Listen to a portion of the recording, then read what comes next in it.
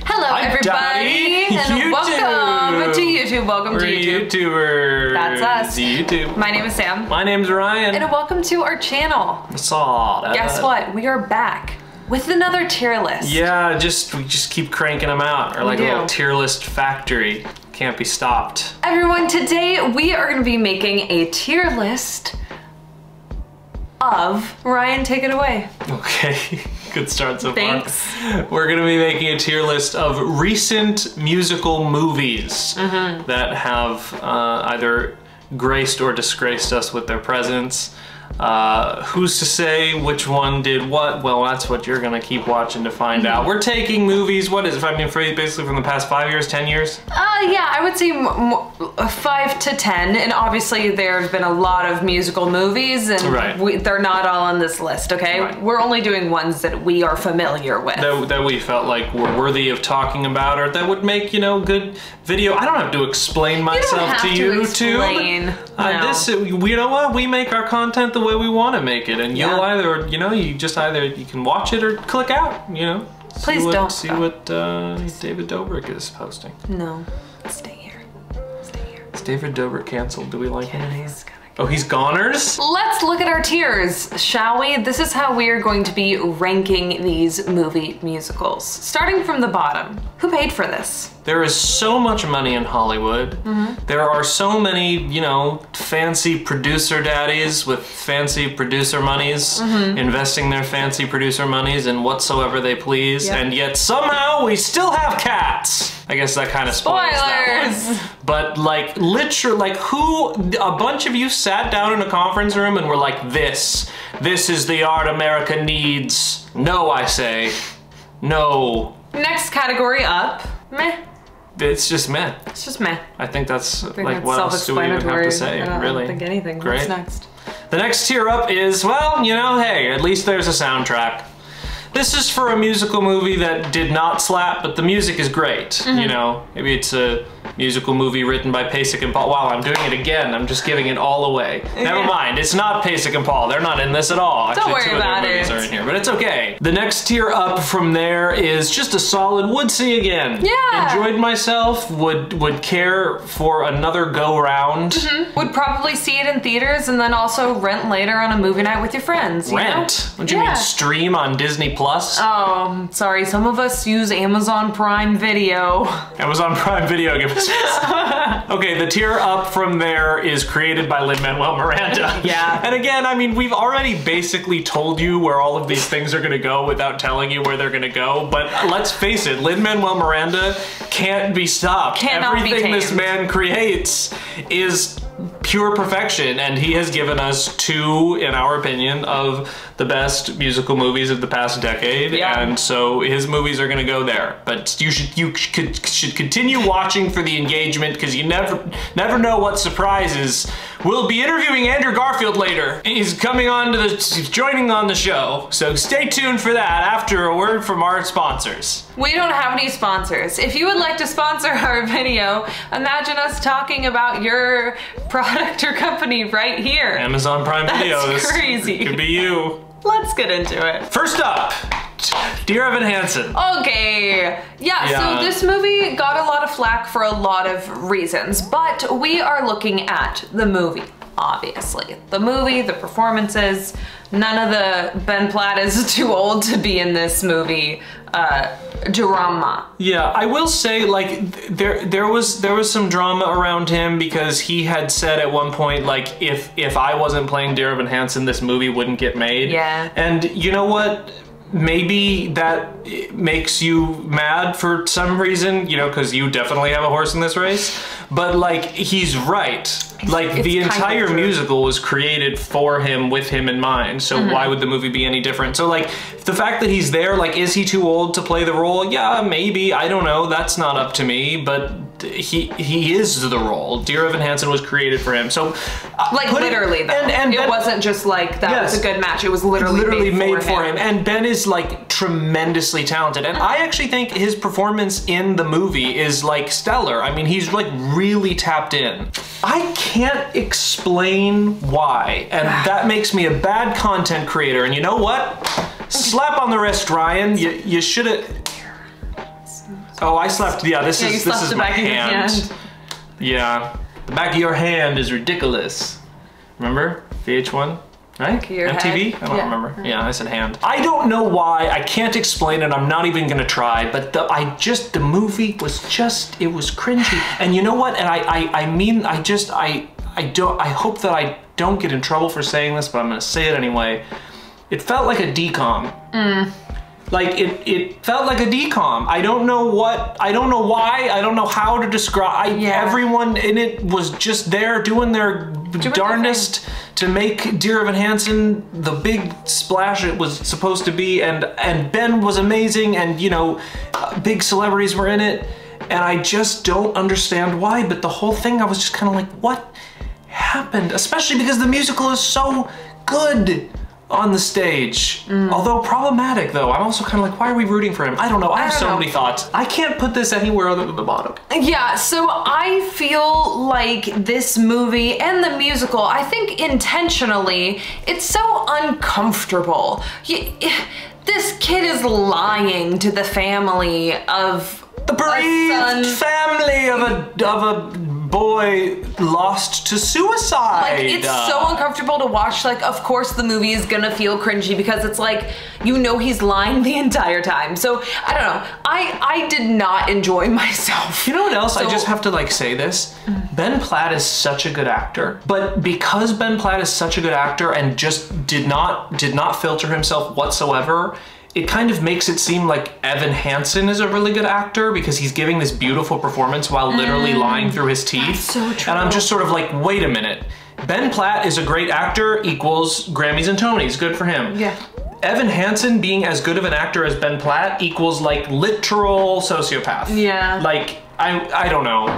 I don't know. We've talked about this on our channel before. Yeah. About our thoughts on Dear Evan Hansen. So I don't think we have to talk about it too much. We've spent a lot of time on this. Yeah. So let's put this in bottom tier. Who paid for this? Who paid for this? And why? Leave it on the stage. Yeah. Or. Okay. Yeah. Okay. Next we have The Prom.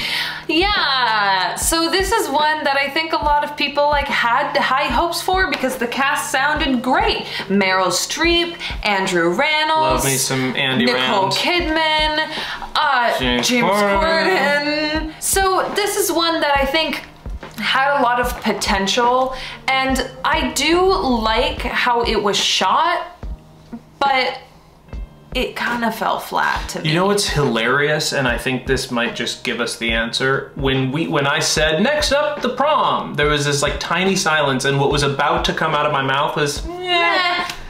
I think this movie goes in meh. I guess if you're like a super fan of The Prom, maybe you'll enjoy it more than others, or you'll hate it because it wasn't the interpretation of the musical that you wanted. But I don't know, it had some fun heart, but it just fell flat. Fun heart, put them together, what do you get? Fart. All right. Meh. Next up, oh yeah, meh, good for you. Put a nice button on it. That'll be good in the edit. Next up, we have In the Heights, created by Lin-Manuel Miranda. Need we say more? It's the perfect movie. It's the perfect movie. Lin-Manuel Miranda and John Chu together. How many more times will we get that as people who are alive? I hope many. It's fantastic. This so goes in good. top tier category. If you have not seen it, please go see it. I don't know if you can still see it in theaters. www.linmanuelmiranda.com/intheheightsmovie/John Chu /freeviewing.org.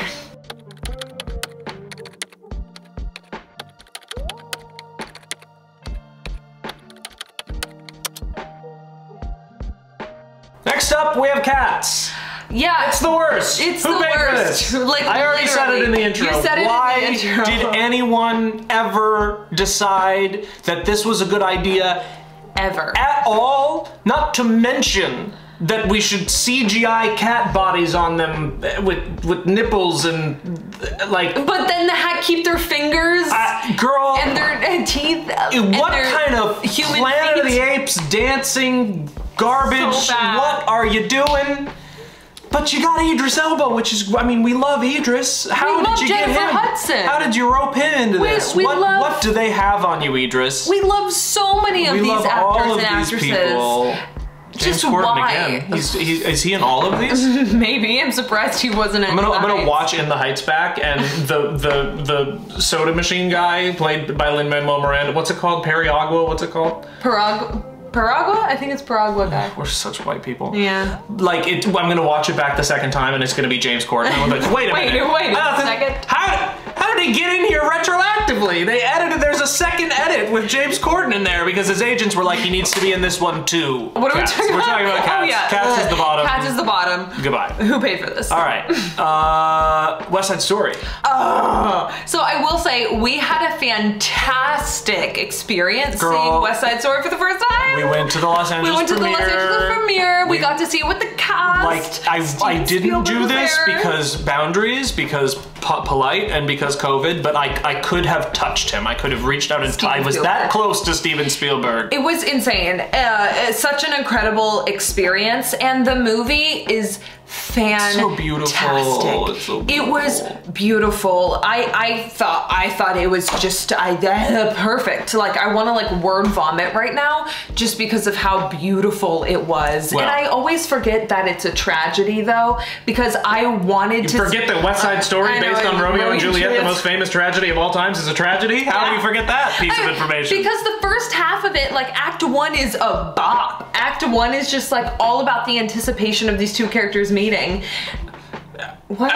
I mean, another way to interpret it could be Act 1 is an anticipation of the race war impending in New York City. That's true. I forgot about that. Talking about like, it's like just the Jets are gonna get it right now. We're gonna kill all of them tonight. Like, that's what's happening, really. Yeah, I forget. I'm having a problem though. Why? Can this go and created by Lin-Manuel Miranda? Listen, it wasn't created by Lin-Manuel Miranda, and I don't like. Was it the perfect movie? It was really close. So close. But I don't know if it was the perfect movie. And listen, we also have to take into consideration, like, it kind of box office flopped. Yeah, it didn't do that well in the box office. Which I think is wrong. Yeah, it should have. Shame on you, world. It was so good. We saw it for free at the premiere. Yeah, why didn't you pay $40 to see it opening weekend? We're such brats. Yeah, so would see again. I would put it in would see again. I would see it again. Probably not right away though, because I was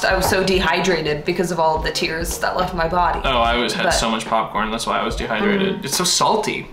Movie theater popcorn. Let's take a moment to talk about movie theater popcorn. Movie theater popcorn coming to too many videos. I was gonna do like Jerry Seinfeld. Like, what's with movie theater popcorn? All right, so that's in the second tier. Would see again. This video is insane. Okay. We feel like we're going so fast. I don't know. In the best way. We have a list here and it just says G. What is G? The Greatest Showman. The Greatest Showman. This is the Greatest Showman. Yeah. That should tell you how we feel about it. No, the soundtrack was so good. Well, 2 songs on the soundtrack were so good. We telegraphed this too. Never. Yes, absolutely. Never. Yes. Give us a taste. I just did. I think that Pasek and Paul are just fantastic, aren't they? Fan-freaking-tastic. What a lovely duo of writing geniuses working together to concoct great songs to put in mediocre movies. They should pair with better directors, or writers of movies. That is just how I feel. I know Darren Hanson was at the bottom. The music is so good, but so here are my thoughts on The Greatest Showman. The music was really strong. The movie was fine, but they felt like they were two different genres. I feel like the movie and the music did not blend very well. It didn't congeal. And so that just kind of really sticks out. Like, I feel like when I'm watching this movie, I'm kind of like, I would rather like just listen to the music and then watch whatever this circus movie is that Hugh Jackman is in, because it's not like I didn't enjoy those parts, it just did not blend well for me. So for me, my favorite part of this like musical movie is the soundtrack. So what's it called? At least there's a soundtrack. At least there's a soundtrack. What a perfect tier for this movie. Perfect. It's almost like we came up with these tiers. It's crazy how that happened. Well, we've reached close to the end of the video. We only have one more, and we would be remiss not to mention in a list of the decade's finest and worst musical movies, Tick, Tick, Boom! Ooh, Andrew Garfield, you dirty dog. Directed by Lin-Manuel Miranda. This absolute just can't do anything wrong. Yeah, I thought you were gonna say can't do anything, and I was like, there's so nothing, much. you know, you can't do anything wrong. I mean, yeah. Jeez. Absolutely fantastic Cheese and movie. crackers, you know what I mean? Not really, but... Cheese and crackers, cheese and rice. That's how you say Jesus Christ without getting in trouble when you're a kid. Oh, funny. Well, I grew up in Minnesota where you tried to get away with it. You grew up in Nashville where you just didn't dare utter even a morsel of anything resembling Jesus Christ, the sanctity, our Savior. Merry Christmas. Anyways, this movie was fantastic. Lin-Manuel did a... Lin-Manuel, I just call him first and middle names. That felt weird. Yeah, that's oddly formal and informal at the same time. LMM did a fantastic job at directing this movie. Beautiful. Andrew's great. Andrew's fantastic. The entire cast, honestly, was fantastic. But shout out to my girl Giselle. She was my Nessa Rose on Broadway. She was in that movie. Also, massive shout out to whoever played Stephen Sondheim. Okay, great. I thought you were gonna say V-HUD, and I was like, she doesn't even matter in the movie. No, she was fine. She was fine.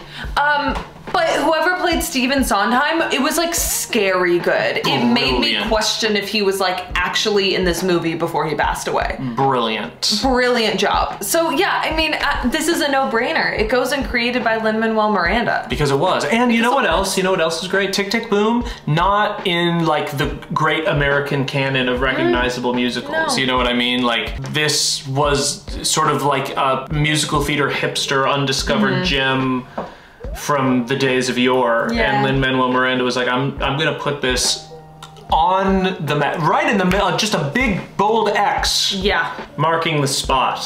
So freaking good, and I love, like, you can tell that Lin-Manuel Miranda. It was like a treasure map. Yeah. That's where like the X. We're putting it on the map. Because that's where like a treasure. Yeah. That's how things are marked on maps. They tend to be. I mean, other ways. It depends on what the legend says. You know, different symbols are codified in different ways things. Depending on the map. Lin-Manuel Miranda put his heart and soul into this movie too. You can tell that he was just such a massive Jonathan Larson fan, and that Jonathan Larson was so impactful on like making Lin-Manuel Miranda like who he was.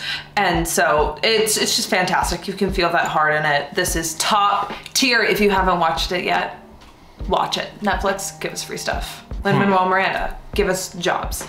Well, we've reached the end of the video. That's our tier list. That's where we put things. Please don't mistake us for people who take your opinion seriously or care at all. By that he means, hey, if you disagreed with us, that's totally fine. You're entitled to your opinion, and this is just a video made for entertainment purposes. Yeah, just no capital letters in the comments. No capital letters. You know what I mean? Type like Ariana Grande down in the comments down below. Oh, girl.